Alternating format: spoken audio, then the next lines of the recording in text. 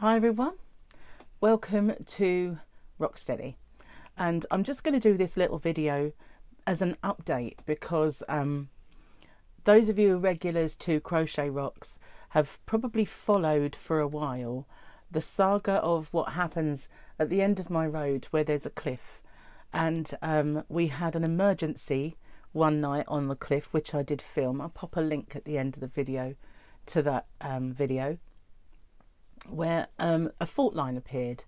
Then subsequently a whole chunk fell away and a few more chunks fell away, and a house, car, everything plummeted down the cliff. There's been a lot of kind of campaigning since by residents down there trying to get somebody to take some responsibility and make the whole area safe. There are lots of sea defences all the way along. There are some at Minster, which is just a bay away, that's that way, and there is some at Warden Bay, which is a bay away in that direction, and they've shored up the sea defences there with boulders in netting and all sorts of, excuse me, I've got an itchy foot, all sorts of things that like measures that they can put in. And at another part of Minster they've sloped it down so there's no more cliff erosion, it's just a gentle slope of grass, so they could do that. But there's been a lot of controversy about this community not being a large enough community to warrant helping. You know, it's not cost effective, and the conservation body who supposedly own the cliffs think that the natural erosion is best because they've found a couple of ancient dinosaur teeth in those cliffs, so the fossils are worth more than us, basically, which is, it's all rubbish. The council say that, oh, they want to do the work but the conservationists won't allow them, but they are the ones who put the conservation order on the cliffs so they didn't have to put their hands in their pocket and work on the cliffs. So it's spin, you know, typical political politician spin. That's all it is.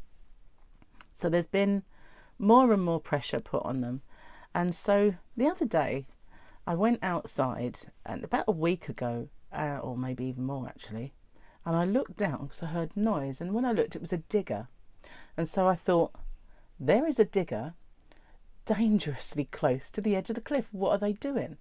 So the official word that the collapse of that house was that it was a sinkhole that appeared underneath the house due to maybe a burst main at some point, I don't know, but this huge sinkhole appeared under the house, so there was nothing keeping the house up, and it went once, you know, over a period of a few days, and that it wasn't erosion, it wasn't collapse, it wasn't anything else other than a sinkhole. That's the official word. So then pressure was put upon the water board, and so it went on.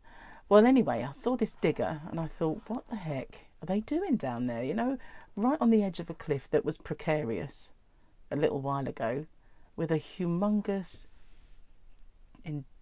digger, huge, and that's been there ever since, and nobody has mentioned it. But Gary went down there the other day, who took Sophia for a walk, and he said that he heard they're sloping it and they're going to put a pathway so that we can all get down to the beach, which in some ways will be fantastic, and in other ways just means we'll get an awful lot more people go by the house, which means an awful lot more dust.